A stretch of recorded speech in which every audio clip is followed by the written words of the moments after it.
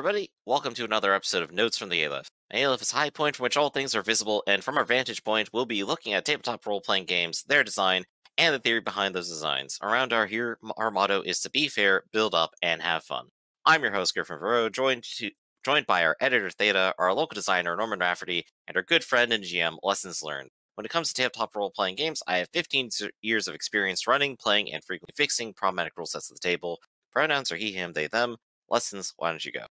Pronouns are he, him. I'm an author over at Amazon.com. Nine and Starts is my collection of short stories. I also run the Sunday Shadowrun game here called Mirror Souls, as well as being a longtime player and GM in many situations. And also I'm Lessons Learned here on Twitch and Lessons Learned also over at YouTube. And Rafferty. Hello world, I'm Norman Rafferty, he, him, Sanguine Games. I make Ironclaw, Abyss, Vital Hearts, Farflung, Madcap, bunch of stuff. Yep, all the thing. And so today, our topic. So hey guys, RPGs have a lot of fighting in them. When a GM says roll initiative, that's usually the call that a fight is happening, and you're going to be there for a while. But what about when a character is being a jerk and you just want to punch them? Do we go into rounds? Does it end when he's unconscious? What about when a bird swoops in and kidnaps the bard? Is that whole chase going to be a combat? What about when you're taking turns trying to diplomatize or seduce a character? Do we go into rounds for that? So for today, we'll be discussing what exactly a combat is and when does it happen. So okay, let's start with, because there's two questions in one. Okay. Yeah, here we go. One is combat itself and what is initiative and when it's required. Okay. Because initiative, I think, is whenever timing is important. Whenever you really need to know who's on first, right? And that's the idea behind initiative. Combat is any one time where direct life and limb is at risk. Not potentially at risk. So you were saying it would be possible to have a combat encounter without rolling initiative.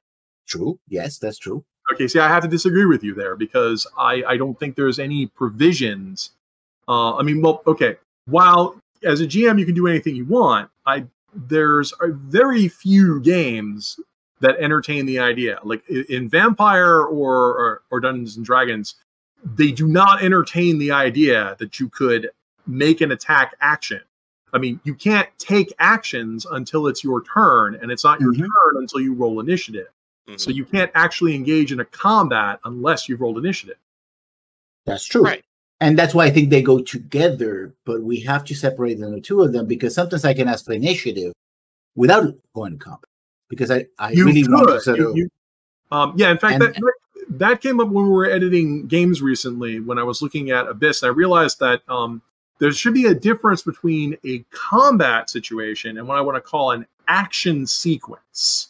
Because I think one of the huge problems with modern gaming is they often call it a combat. But like you said, we could be doing everything turn by turn because it's important what everyone's doing. But we could be like on a train that's racing out of control, or a lava flow could be coming towards us, or we're escaping the city, we're running away, or doing something else that requires, like keeping the ship from crashing into the rocks. Something that requires everyone know where everyone is moment by moment and make sure that everyone gets something to do in the sequence in turn to make sure everything's happening. But we're not actually in violent confrontation with one another. So you could have initiative without combat, but you can't have combat without initiative.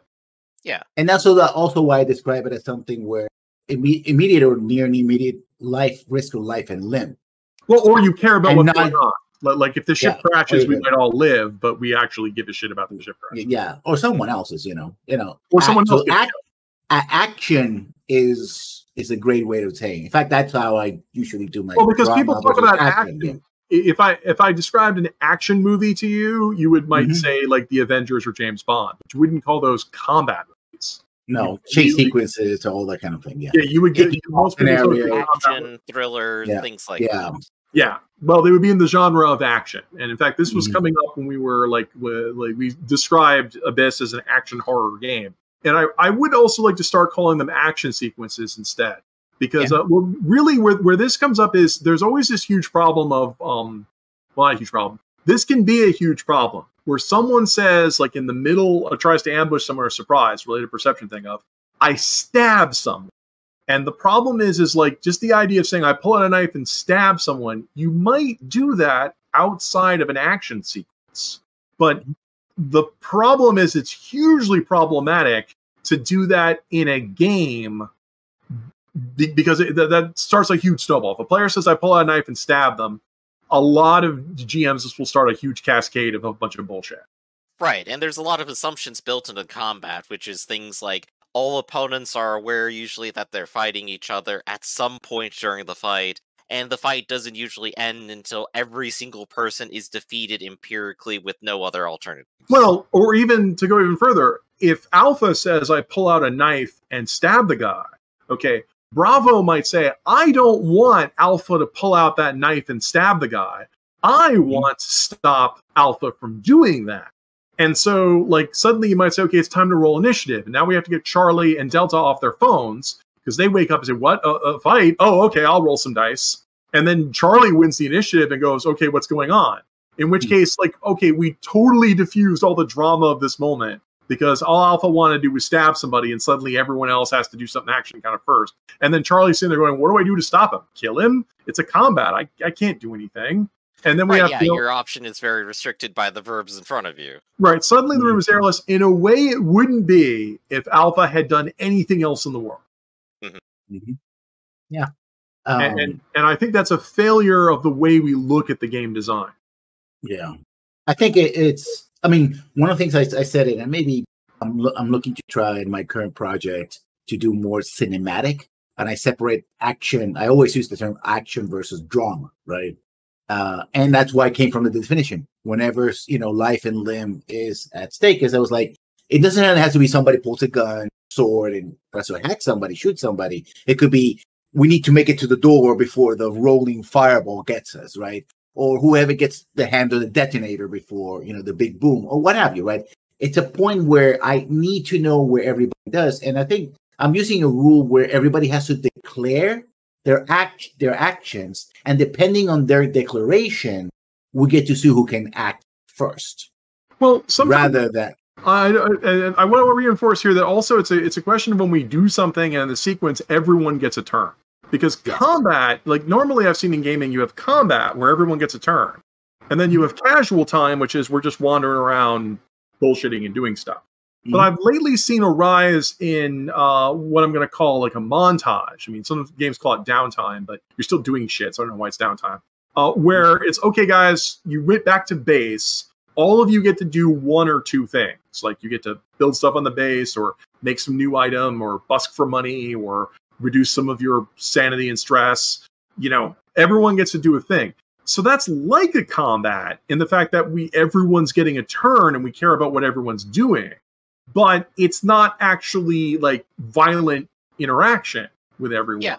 So it's I've enjoyed doing that too in the structure of some of my games because it's nice to know that I've gotten around to everyone. I've made sure everyone at the table's been heard. And when it comes to combat, I think that's also part of why that exists because you've lamented a few times that in a PBTA game, maybe one person could just shout in a row before anyone else does anything. At least in a structured sequence, everyone has a fair chance to do something. Oh yeah, Alpha would get to pull out their knife and stab the guy because they said they were doing it and then they would do it. That's in fact in a combat, it's good because you have like 6 seconds to do something. Everyone has the same 6 seconds. In a larger campaign sense, it's nice because everyone has a fair share of spotlight. Well, but yeah, but again, that's not a combat sequence. But that's why I say, everybody gets to announce, and depending how simple or complex their action is, because for me, it's not so much important what you do, but the resolution of that action. Do you get to do it? And what happens next? Well, yeah. Well, I mean, in an action sequence, yeah. I mean, I'm talking like structured time versus unstructured time. Like one of the weird things that's in gaming is that as soon as it becomes violent, it becomes structure. Like, Griffin, were you in the Lancer game? Yes, I was. Yeah, I remember being confused that in Lancer you could get a skill which is kill any NPC, no questions asked. I'm sure the comment section is going to fill with people saying, that's not how that works. No, that's exactly what it says it works. It's just like, you're good that's at what the killing book people. said. Here's 3 different abilities to do so, and we're going to assume you're using these outside of your mech when you're not doing a mission. Apparently, outside the mission, I could just. I mean, that was news to me. I've never seen a game before where and I just killed somebody off screen. The only game I've seen do that is D&D 1.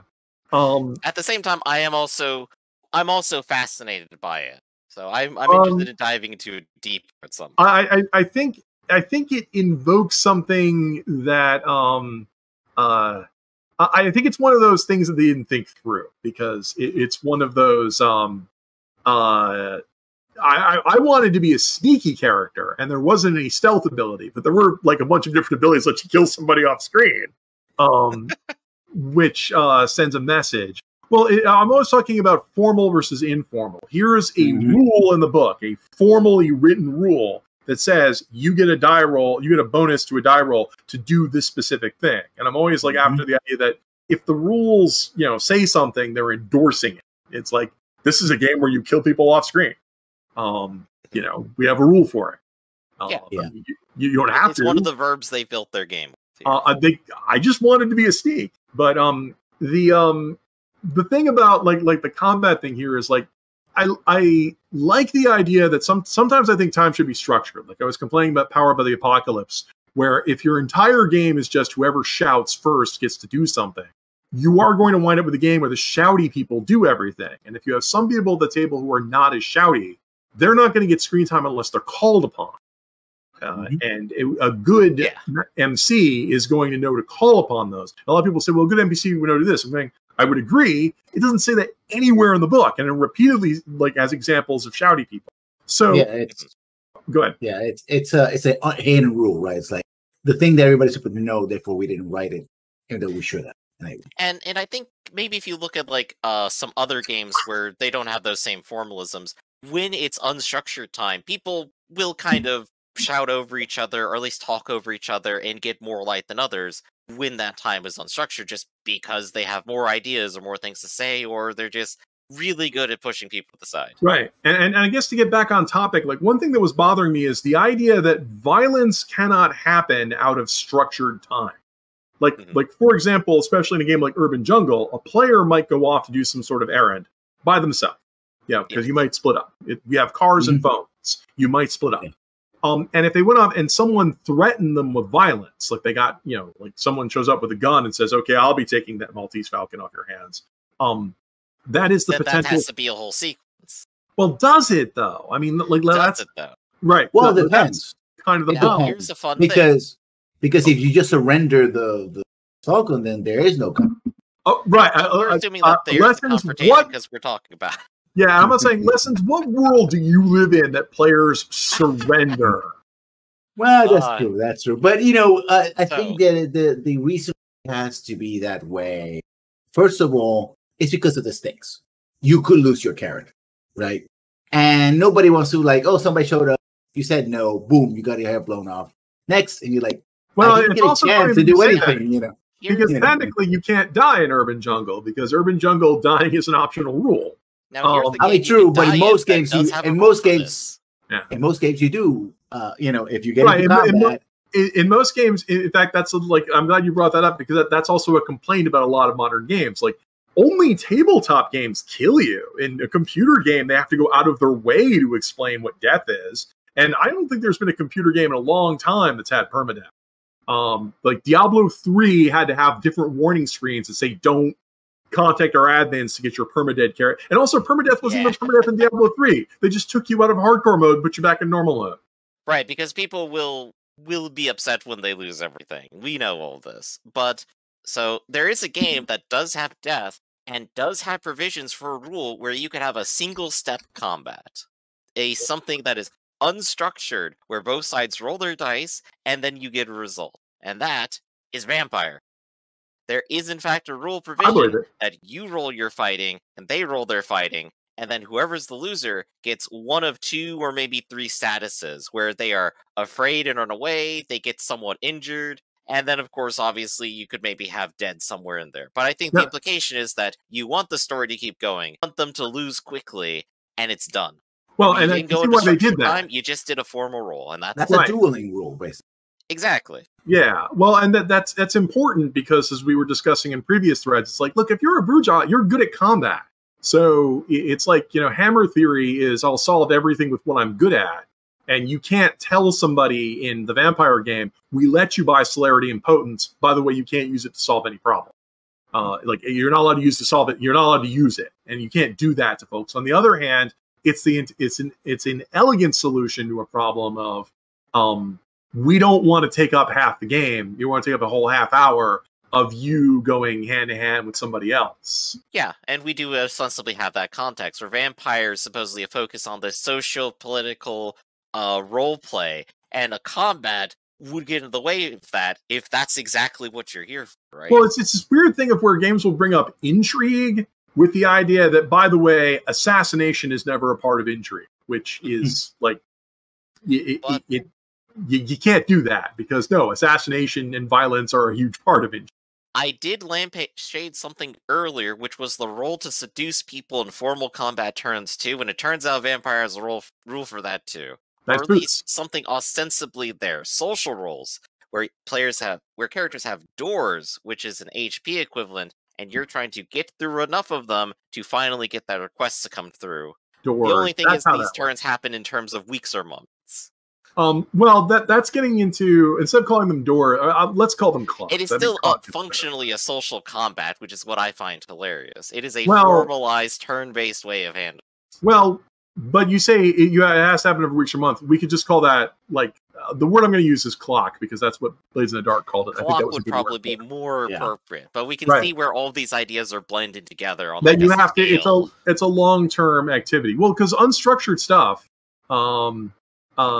it's a question of whether it should be structured, and a question of how structured is it. Because on the one hand, you want to be able to do stuff. And I think that's one of the huge problems is the idea that it's this weird bias in gaming where violent altercations get the huge treatment sequence, whereas action sequences of running away from a fight or dealing with a disaster or stuff Lessons was talking about is like an afterthought. Like what game actually discusses an action sequence? Yeah, right, exactly. I think it's about the ones I wrote. It's about expanding it rather than in some cases.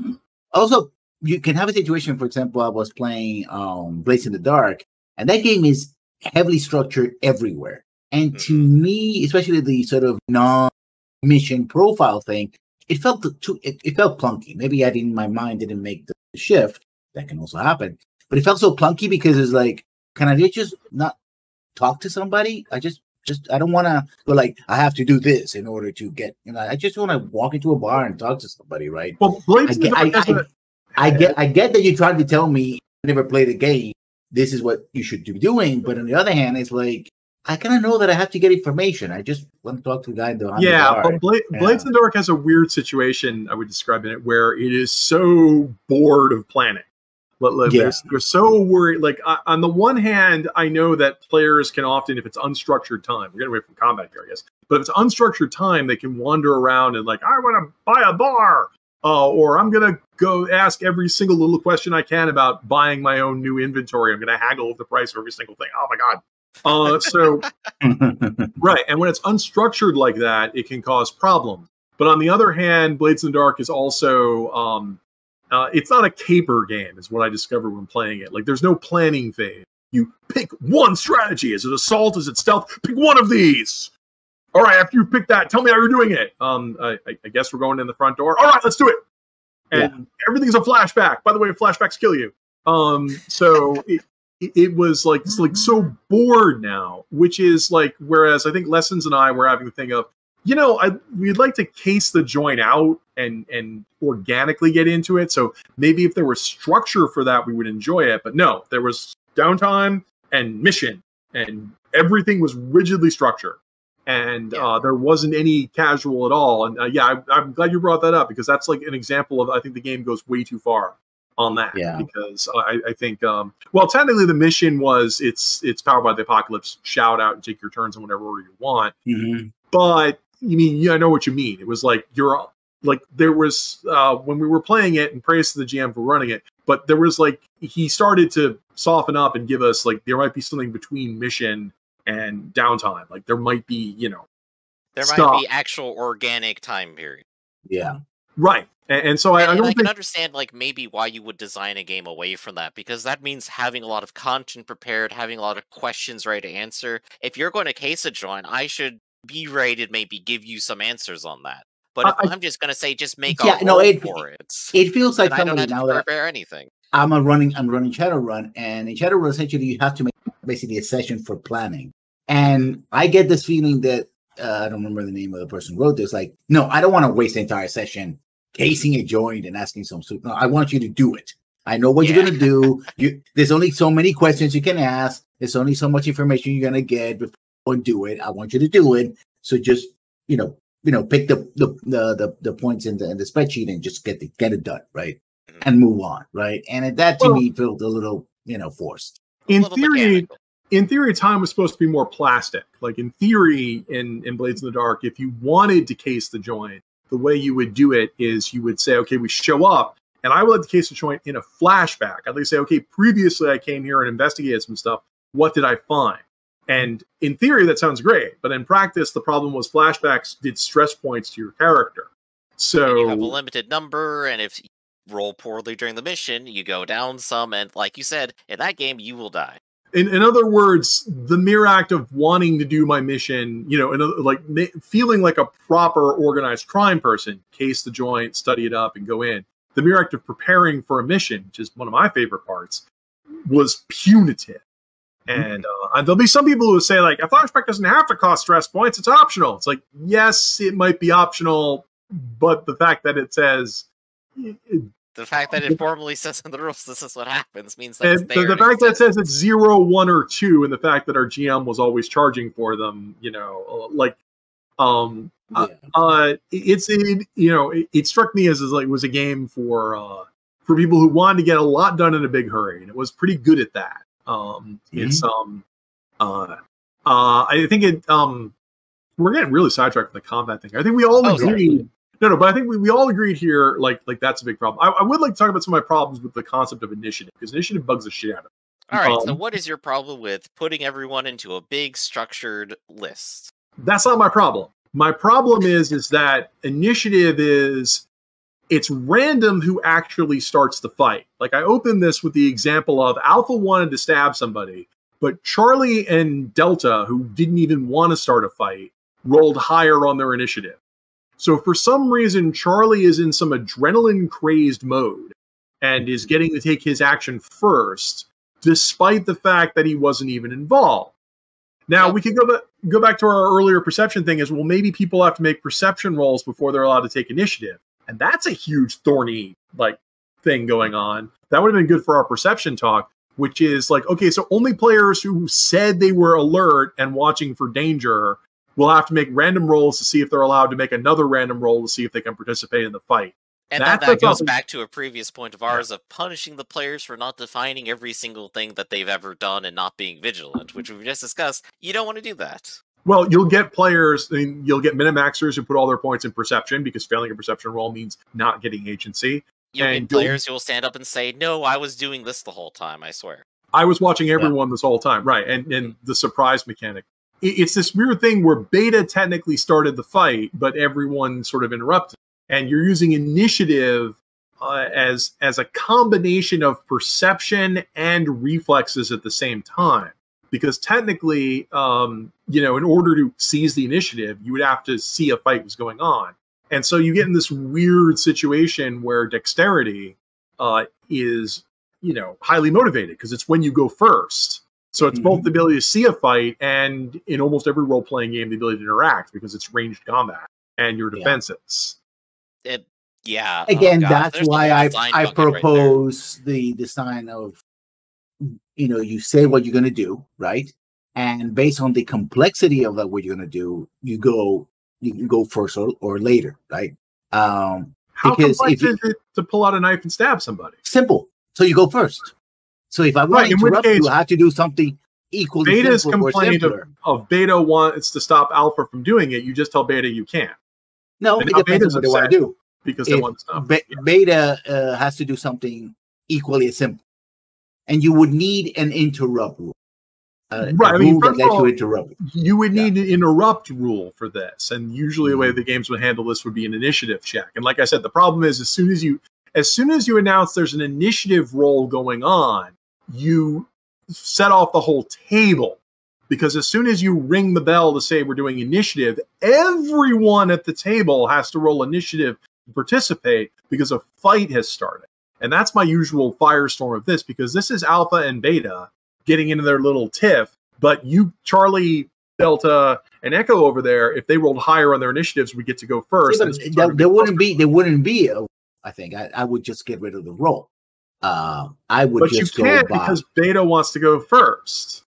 No, I mean beta would never be able to stop alpha. He wouldn't be able to go first. He will have to interrupt alpha.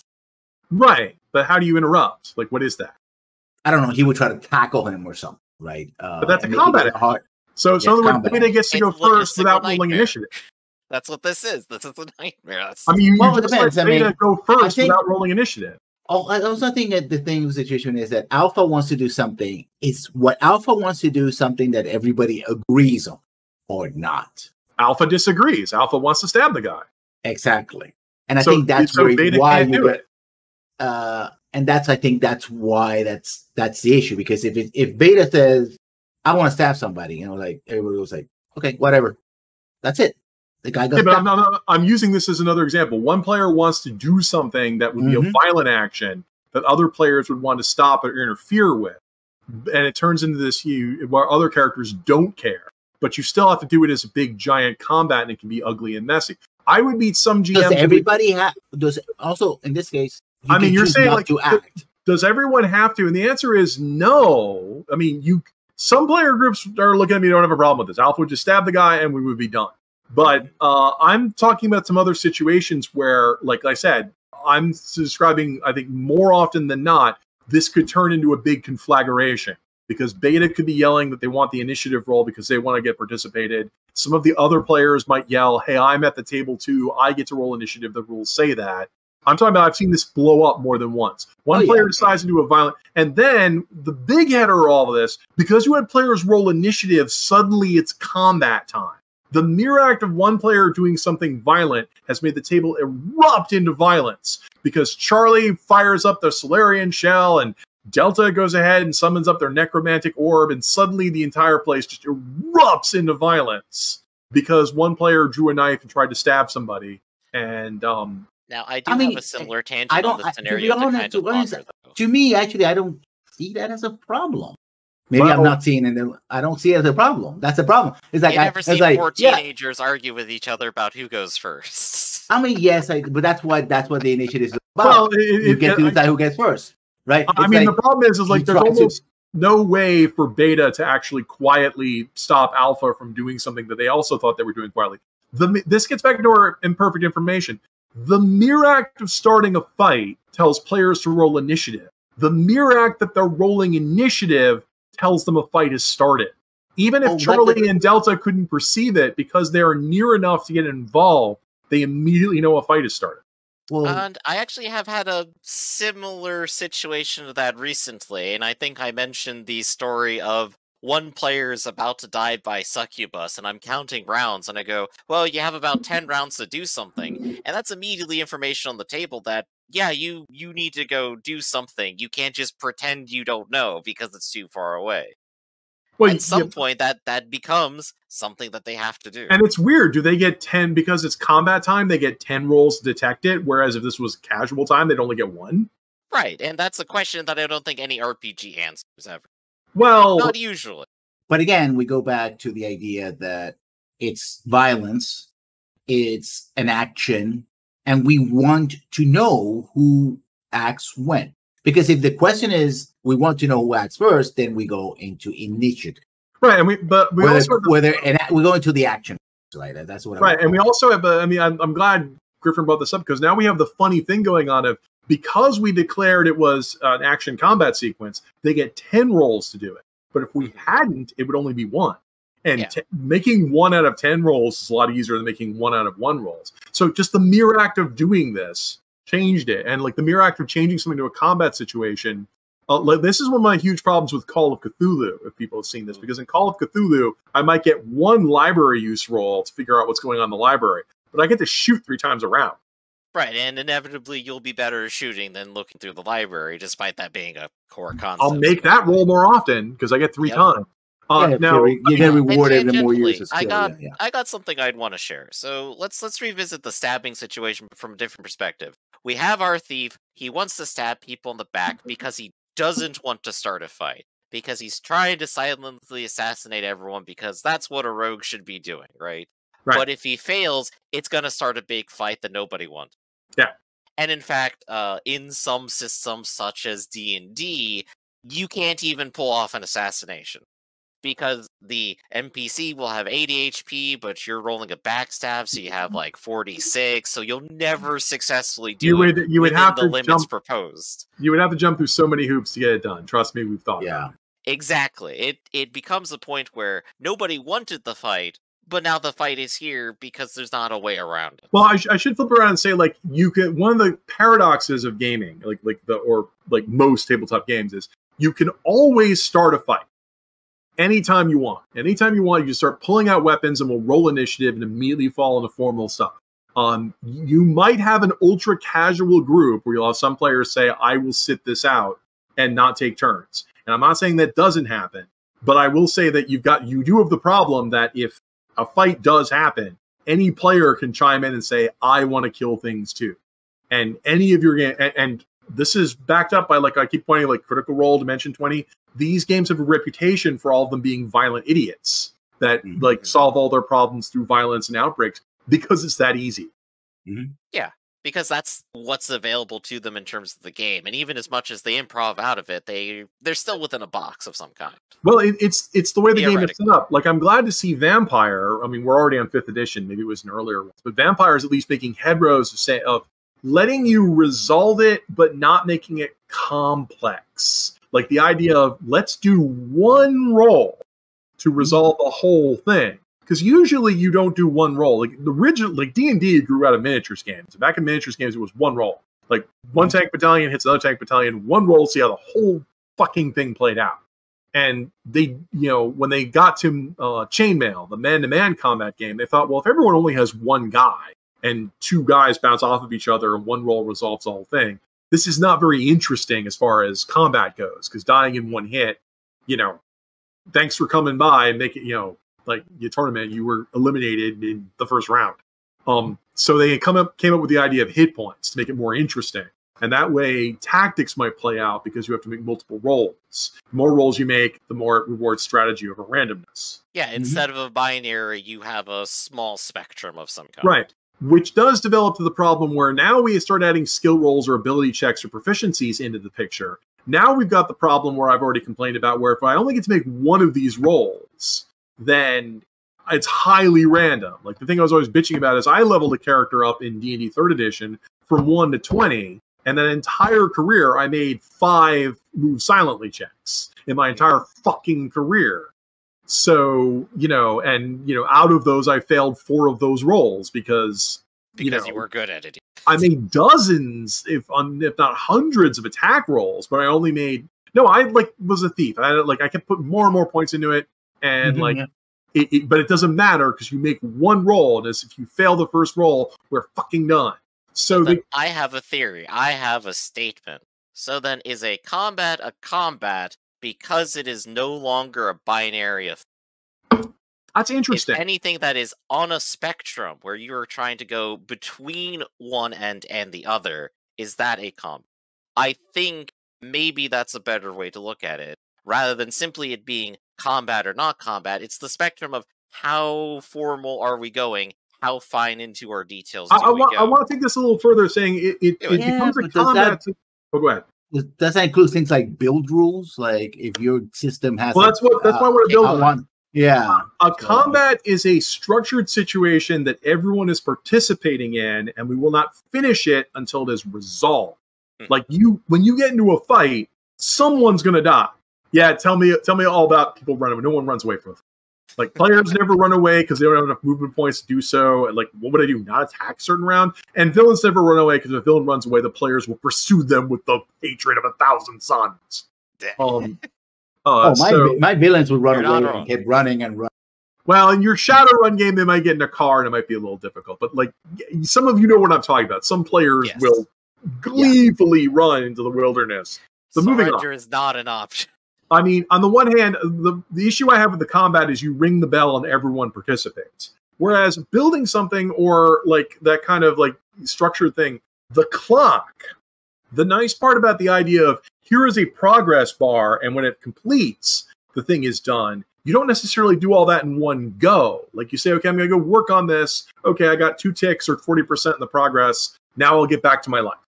Mm-hmm.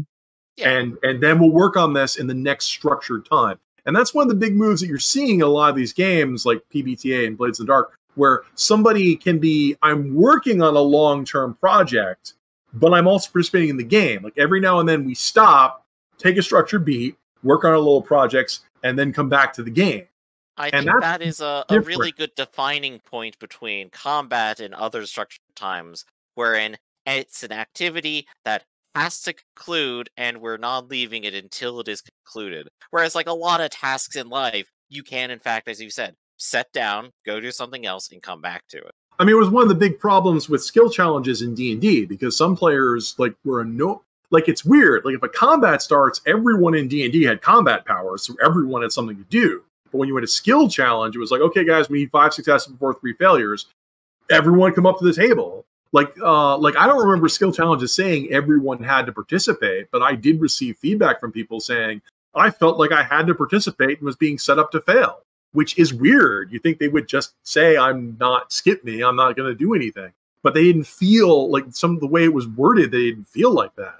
And then it kind of felt like combat. It kind of felt like combat. I had So these something. skill challenges would technically qualify as, quote, a combat that you participated in, but you're not good at anything. Yeah, And I guess a party would count as a combat because you're not leaving until it's over. Well, I mean, I could see where someone might just say, okay, I'm going to sit this one out, or even better, assist someone, but the assist is not moving on. There's the weirdness in Burning Wheel where anything you want to do in Burning Wheel turns into a disposition thing. Where I think it's a grind. It's a grind. Yeah, it's a pointless grind. It's not the burning wheel; it's a grinding wheel.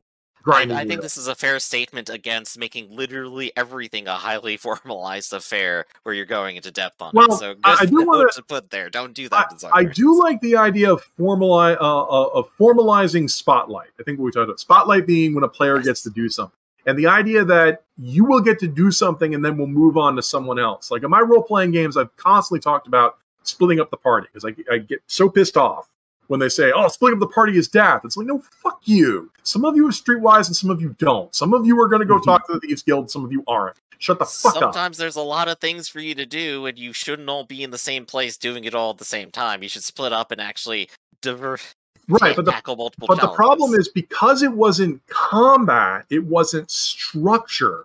And so a lot of GMs didn't know what to do. And so you'd have the problem where the hacker character or, the streetwise character would start asking lots of questions. And I noticed this, like the one player, this is what they want to do. It's their time to shine. They'll keep asking questions and there's no timer or there's no conclusion to it. So they can wind up like this is the joke about Shadowrun. The hacker suddenly absorbs the game for 90 minutes.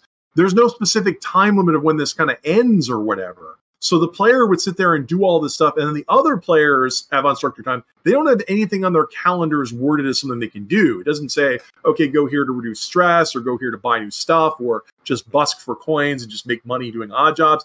There was nothing structured for them to do. And so the players felt like this is a waste of my time. Whereas this new trend that we're seeing of, okay, let's have, a montage segment, downtime segment, where each of you pick a thing to do. Then the one player who wants to do something that's complicated can do that. And the other players can just say, well, I'll just go get some new yen. I'll just randomly roll there. I got 400 new yen. I'm done.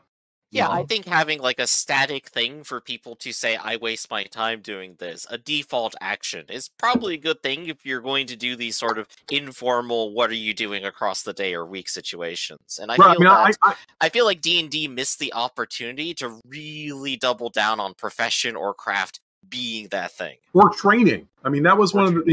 And training, used to be the thing. As I'm fond of pointing out, it used to be that in D&D, after the mission, you didn't level up unless you trained. That was partly because doing all the math and how much you leveled up was a big pain in the ass. Also, they thought it was unrealistic you could level up in the middle of the night. Remember, the entire idea if I stabbed something and then a light shined on my head and I immediately became level 4 in the middle was deemed that if that happened to players, they would quit the game in disgust because that was too unrealistic. Oh, how they are so wrong. Yeah. So the idea was that you had to go back and take that money that you earned, because you didn't just want to get experience points. You also had to get enough money to justify leveling up. And yeah, now that the game has changed to where like the only way you level up is through murder. There's nothing to do in downtime. There's no crafting. There's none of that. There's no stronghold building. I don't know what Spelljammer is for. And the idea it kind of is, but not really. It's very. It's always kind of is, but not really. It's always like enough for someone to say, actually, there's a sidebar that if you wasted a lot of time and did something that was completely tedious and unfun, you would eventually get too interested in the game, so the game master could nerf it, because we just had our minimaxing discussion. So yeah, moving on. So I think we're all in agreement that players should get a fair shake to be able to exert themselves. But now I think what came up here is like a lot of you were talking about, like sometimes everyone should get a turn, and I think it's actually changed from what I was complaining about, which was like I was complaining that anytime a fight happens, suddenly we have to go into formal land, but really we just started talking about maybe other shit should be formalized. Yeah.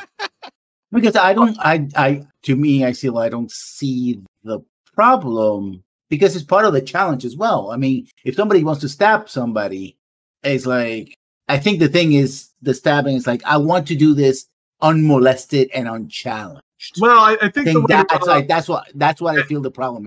And if somebody comes to interrupt me, like, we're always on stabbing. I mean, I'm using it as an example, but I would quote my buddy, I quote my idol, Aaron Alston, who said, if everyone in your game is violent, there's not a problem with violence. Which is the problem is that there's this overarching mentality that if you ever want the game to turn into a violent bloodbath, you can do that at any time really easily, consequence-free. Violence will be more interesting than non-violence. Like non-violence will be unstructured. We do whatever we want. I don't know when my next turn is going to come up. I don't know what to do. I'm going to get lost on my phone reading the dank maymays. Whereas combat is structured, and we will call on everyone for a turn. Therefore, combat is when game is happening, and it's when like things are on the line, everything is intense. Whereas non-combat, I don't even need to be paying attention to it. I can't be killed in non-combat. And I think that's part of my own push towards formalizing more of the game, because a lot of the time people will feel unengaged, they won't know what to do, they don't have a goal, and so they kind of tune out because they don't understand what they want to do, or maybe they just don't have a want yet because they haven't presented. Or you'll get in the weirder situation, which is if Alpha really wants to kill the guy, Alpha's going to have to concoct a situation where they're alone. Because if they know if there's even one player with them, it's going to turn into a huge to-do. And then the other players will say, well, we can't let you go alone. And, because I don't trust you. Which, as I've discovered, is not a problem, because in 90% of the games I've been in, the players never split up for any reason whatsoever. So that's why I'm glad to see that trend ending with the idea of downtime, which is, okay, I can go do the shit. You can live your own life away from these particular 3 people. I can do, like, if I built a thief character, even though I don't get to do thief things during the combat and stuff, at least there's a downtime action where I can say, okay, I went off and did a thief. Yeah, you pay your guild dues and talk to, Well, I got to go steal some shit. I guess that's also something to pin down at some point. If you're not doing something, are you really that role at some point? But well, that's where I get frustrated, because, I mean, like we've talked about being versus doing before. And the idea that, that's what kind of was complaining with the minimaxing type thing, is I would build characters who would take things like diplomacy and stealth and craft. But if those are never coming up, then we're not doing that shit. Then I'm not doing any of that. And so I would do this incredibly meta thing that I know people would give me shit over, of showing up at the game with "I only bought stuff that matters." I mean, it was kind of my complaint about Forbidden Lands, but I mean, I think we're all pretty much on the same page. I think if we had to summarize all of this, I think we come away from is I think well, we should have structured time, but I think one of the huger problems that we didn't talk about wraps all this up is we also should get away from pass fail rolls, because as Griffin discussed, if you fight somebody out of combat or whatever, you make a roll, and the gradations of how well you make that roll determine how many things that happen. The huge problem is with rolls being too pass fail, then you run into the skill challenge problem we already talked about. If you can make a roll to see, did you do minorly good, really good, or awesomely good to resolve something off screen or in a step, now it's more interesting than just pass fail. Yeah. All right. And Lessons, do you have anything you'd like to conclude that off with as your final statement too? I think if we go back to the mechanics, perhaps I do like, particularly the initiative role. I actually like it. I may like the idea of it, but perhaps sometimes it's one of those things where it should not be randomized in every single situation. Yeah, I think that's fair. All right then. So, I think for today, that's all for Notes from the Aleph. We stream episodes bi-weekly Fridays at 2 p.m. Eastern. You can come join us live at Twitch at twitch.tv/Ractus. We also stream and record weekly tabletop games at the same channel. And you can come join us when we start at 10 a.m., 2 p.m., and 6 p.m. Eastern Standard Time on Sundays and Wednesdays. Norman Rafferty here is a partner and writer for Sanguine Games. Check out sanguinegames.com and join us on the Reddit and Twitter, and look forward to the upcoming Book of Coral's Ironclaw expansion book. Be sure to check out Lessons Learned at Lessons Learned 1 on YouTube and Twitch, and be sure to check him out over on Amazon and check out all of his wonderful works as well. And of course, be sure to like, comment, subscribe, and come see us all again. Until next time, everybody.